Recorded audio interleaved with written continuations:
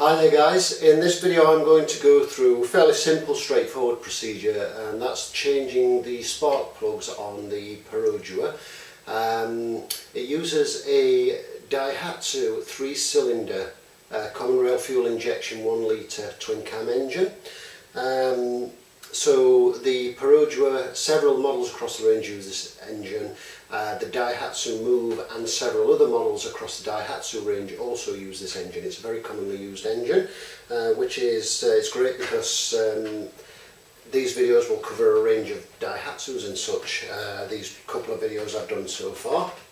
So what we're going to need for this job, it's very straightforward, but because they're using coil packs rather than your typical distributor and leads and what have you, there are a few things to remove before you get to the spark plug. So what we're going to need for this job is a 10mm ratchet. You would be able to use a spanner. Access is quite good, so a 10mm ring spanner would suffice, but a little 1/4" ratchet is perfect. And you will need a 5/8 spark plug spanner, slimmer. This is slimmer than the one you typically get in your 1/2" socket sets. So make sure you've got a 5/8 spark plug spanner, a narrow wall because it's down a tube into once you get the cover off, and the coil pack, you've got to slide it down into the tube in there. And in addition to that, you will need, of course, the spark plugs, and then the final thing you'll need is a bit of copper grease, which is known by various names, but essentially copper grease is copper grease. If you buy it in the tub, it looks like this. But enough waffling about that. So copper grease and a couple of sockets and the spark plugs, and away we'll go. We'll go to the car now, and I'll just go through the procedure of accessing the spark plug wells and then swapping out the spark plugs.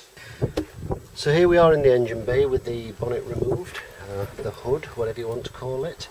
First thing we'll need to do is remove this air feed tube. Now you can unbolt the box, uncouple everything, lift the whole thing off, but it fits into a little rubber bung over here which you can pop out, and then you can just wiggle this free like so, this section here being quite flexible. Pop that over to one side, and then we'll need a 10mm ratchet, or indeed spanner. As I say, access is quite good. A spanner can be used, but it will be a bit slower than if you use the ratchet.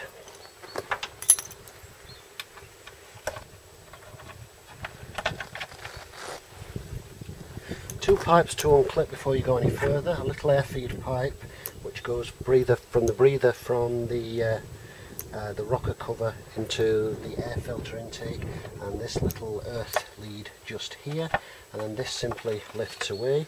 All this is a protective cover. Just pop that to the side, and underneath here you can see the coil packs. Now I'm going to change this one at the end here, so pull off the little connector. Careful that you don't lose the O-ring. I say O-ring, it's actually shaped in the shape of the connector, which is not an O, but hopefully you'll know what I mean there. Careful you don't lose that from inside. And then we've got one more 10mm bolt here which holds on the coil pack. So remove this bolt and wiggle that free, pop it out, and then we have access to the spark plug down this little hole here. Now I just unplugged that one there so I could get to it. The reason I'm doing this one and not doing them in order 1, 2, 3 that way, as I said this is a 3-cylinder engine, is because I'm changing this one because it has an incorrect spark plug fitted, which I will show you in a moment when we get this one out. So pop that one out of there. Now, as you can see, the bit that's covered in carbon here is the portion that's protruding into the cylinder head. Now that's a lot of thread protruding into the cylinder head. Typically you'll only have about that much, sometimes even less, sometimes it'll just be long enough. So that's the first indication that this is the wrong plug for this cylinder. This is an LFR5B, an NGK plug. It should actually have a BKR5EKC, I think it is. Off the top of my head, I'm just going to grab that.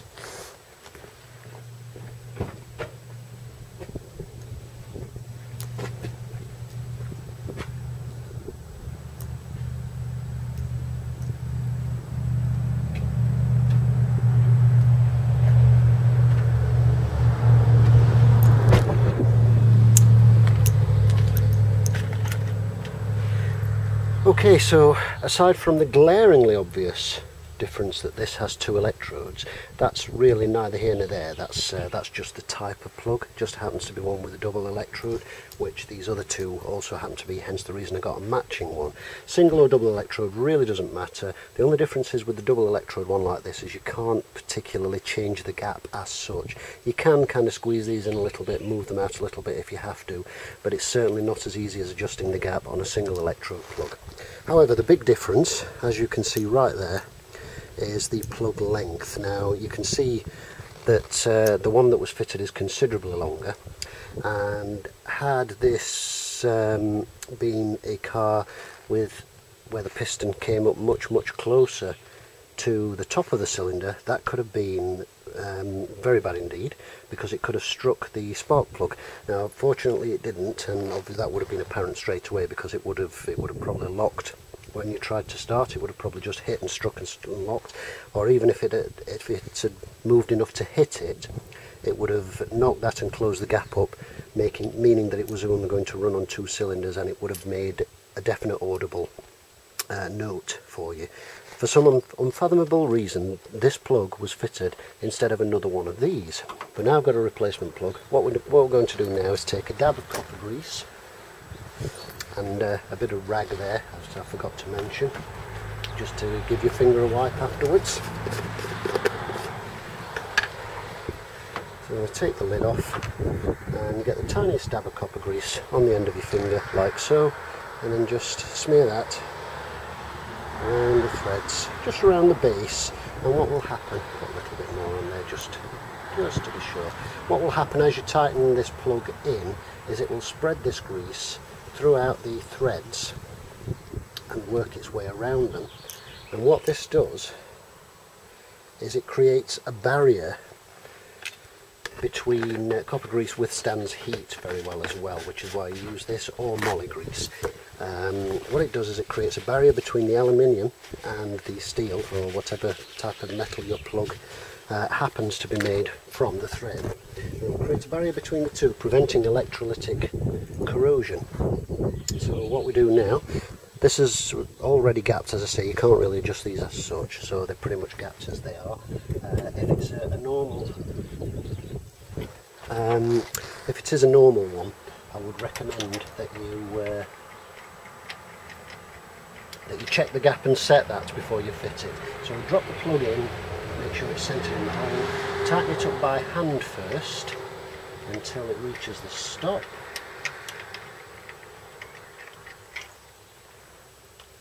Is that going in?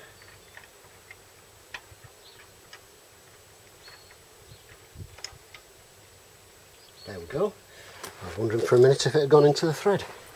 Thankfully it has, so tighten that up by hand until it stops, and then fitting your ratchet with the correct orientation to tighten. You need to nip that up.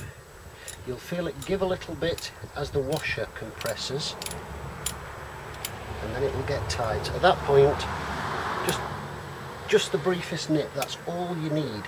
People have a tendency to over tighten. Coil pack back on.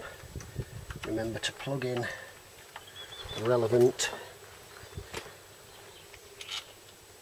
plugs onto the ends of them, especially any others if you've removed others but you're only changing one, as I've done here. And then making sure you've got the right bolts, because this one's slightly longer than the four that hold the cover on. Just nip that up tightly.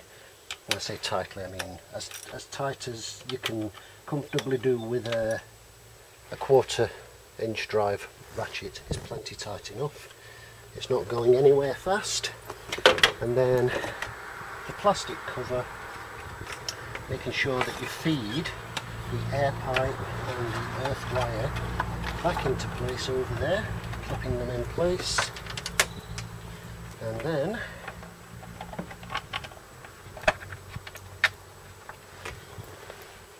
pop in the 4 bolts that hold that in place.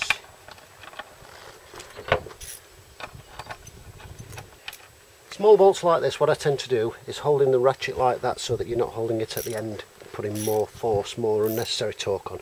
Hold it like that, and then you're just basically using the heel of your hand to apply the torque, like so. and as tight as you can get it with that method is probably tighter than it needs to be, so don't over tighten these because it's easy to damage the aluminium that you're fastening into. So we've got that all connected. Put the air feed back onto here like so. Slot that on until you feel it clip into place, and then feed in the little peg and the little bung at the front there. And there we go, that's the procedure for changing the spark plugs on the Perodua or Daihatsu 3-cylinder fuel injection 1 litre engine. So I hope you found that useful.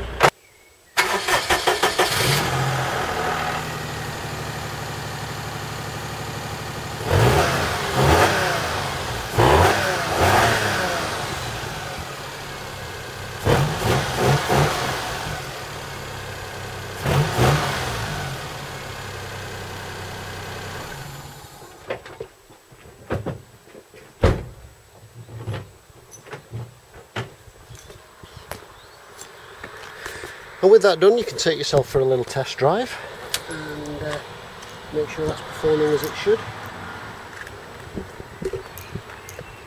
So there you go, nice easy task for the home mechanic when you're just starting out maintaining your own vehicle.